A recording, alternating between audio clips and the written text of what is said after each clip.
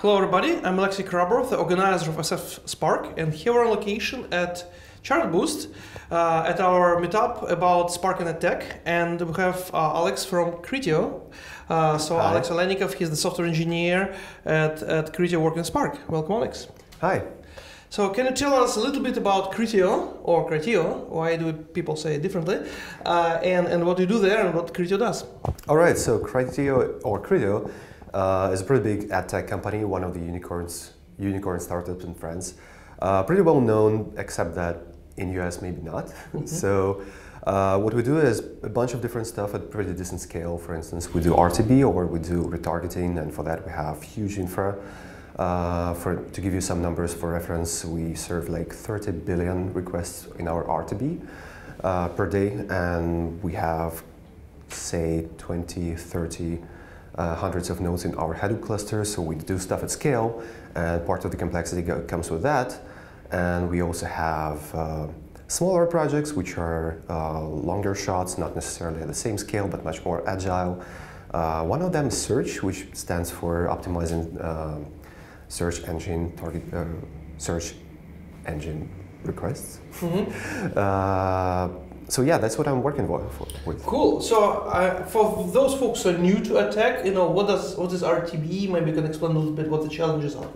All right. So RTB is a mechanism which stands for real-time bidding. Is a thing when your publisher is just about to display the ad. There is a thing happening on the background which basically pulls all the possible people who want to display the ad and ask, okay, here's the user, here's the page on which I want to display the ad, and how much do you want to pay for me? Right. You pay me to display the ad. Right. And that happens in about like 30 milliseconds, so you have to be super quick with your decisions, and that's what people do. I was really surprised when I learned about it maybe a year ago.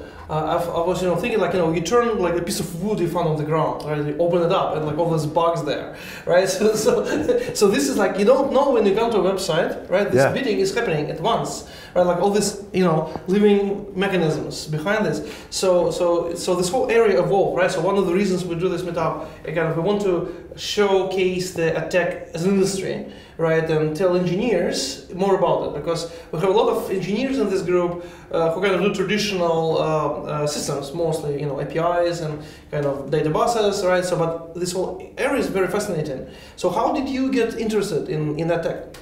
Well, first, the problem, of course, I guess the most complex thing in ad tech is the amount of data we have to crunch, because few of the industries have that amount of data. Because in ad tech, you have all the huge amounts of those tiny events which make up the whole difference, and we have to crunch them at big scale. So that's what attracted me in the first place. So having to play with all that infra, solving problems with no space for making any mistakes, stuff like that. And plus, I was processing the data and extracting knowledge in my previous job, so that was kind of a natural transition for me. So tens of milliseconds is clearly not the time which Spark works on, right? So yeah. How does this work? Do you guys can you explain a little bit how kind of Spark is in this pipeline which leads to these very fast decisions? All right, so historically in Criteo we use Hadoop for offline processing, and we slowly replacing it with Spark. So to serve those queries, you obviously have to use machine learning, and obviously machine learning has its own offline part, so that's what the offline processing is used for in Criteo in general. Again, historically we have Hadoop there, but for the new projects or for the refactoring of the new code, we have Spark, and that's pretty much what we do. Plus, as I told you, we work with search engine advertising, so that that's an area in which the performance requirements are even higher. So that Google does not allow you to do the RTB, and instead you bid offline. So you have your own modifiers, you have your own bids, and if you want to do it offline, obviously Spark is a good fit, because there you don't have such strict requirements on your side. All the requirements are fulfilled by Google. Right. Interesting. And so we had Criteo engineers speaking earlier at our conferences, so we know Justin Coffey and others, and there are very interesting projects around Cassandra and Spark and like open source systems at Criteo I heard about. So how come you guys evolved such an interesting engineering culture? How did you pick these tools? how does it work? How does the knowledge spread inside the company? If you can tell us a little bit about engineering culture. All right, so I think every group within the company is pretty much on its own with this. So of course we have technologies which are kind of promoted, but you have no means to force people to use technologies. So people just come up with whatever fits better with their problems. And then when we have critical mass of people which use the same thing and they have shared knowledge, we have a concept of guild. So guilds are basically groups of people who are interested in the same topics and they want to share the knowledge, they want to promote, and then when people come in and they ask questions, they always have the authority to answer them. That's the way it works. Do you have any mechanisms to spread learning? For instance, somebody wants to learn more about Spark. Do they find people who know Spark, like they find you? How does it work? Well, again, it depends a lot on the team you're working with because there are no strict rules. For instance, some teams they do tech talks within the company. Some teams do tech talks even within projects. There are initiatives on the company level, but mostly the knowledge spreading is going on by individuals who are interested in that. So that's exactly what you told me before. You're just into knowledge sharing. If you are, then you just do it. And some people take their time and they do it. Cool. And the company supports this? Yes. Yeah. So that's really, really cool. I mean, that's this is what I've seen with the folks who came. But it's very interesting, right? Because we got some folks coming over there from Paris, and you guys had the office in Palo Alto. So what they told us at this conference that Criteo is the biggest company you haven't heard of. That was their pitch to the American audience, right? And by the way, I just learned today that Criteo is the French version, and Criteo is how we used to. Yeah, we're one of the few companies who does not know how to pronounce it. So how does it work, right? In Paris and Palo Alto, two different worlds, two different cultures, and I noticed the Paris office has expats from all over Europe, right? You have really a lot of Eastern Europeans there. So how do these two pieces work together? Is engineering happening in both locations? Is Silicon Valley is the cradle of big data innovation. We see stuff coming out from here. So can you tell us a little bit how this distributed company works?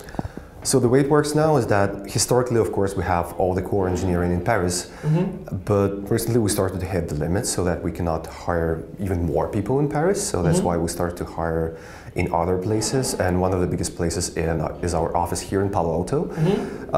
The way the engineer work is split is all the infrastructure, except for the local one, of course, is done in Paris. All the tools are done in Paris, and all the big historical projects I was talking about were done in Paris. In Palo Alto, we have things which are easily detachable from that, like the search project I'm working on.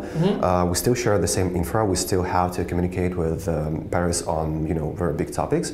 But at the same time, we are pretty compact in terms of the amount of people we have each of those projects, and it means that we can communicate efficiently within the project since we are all in the same place, and all the communication between across the ocean is kind of minimized. Cool. So I think we learned a lot about Criteo today. So really looking forward to a technical talk, and maybe we'll wrap up with the question. I know you recently moved here, so what do you want to accomplish in the next year in your open source community experience, right? So you're here at the meetup. What do you think is most interesting for you to learn, right? For me as an organizer, what would you like to see? What kind of topics would you benefit from if we invite speakers to speak on these topics?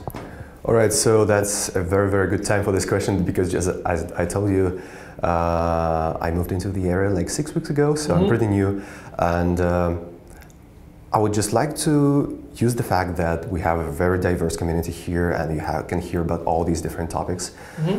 So I would just try to broaden my knowledge of the technical landscape. Any specific technologies, Spark, Kafka, Mesos, anything which is on the top of your mind? Well, image processing is interesting for me. Natural language processing is interesting. Applying machine learning at scale. all that kind of leads to self-driving cars. That's probably one of the reasons why the topic is so sexy. Okay. I'll start like that. Awesome. So I think we got it all covered. We did the self-driving cars conference in March. We're going to repeat that track on this in November. I think we got image processing, we got NLP. So I'm pretty sure we're going to cover this. So Perfect. I think you're a good place. All right. All right. Welcome, and looking forward to your tech talk. Sure. Thank you. Thanks a lot, Alex.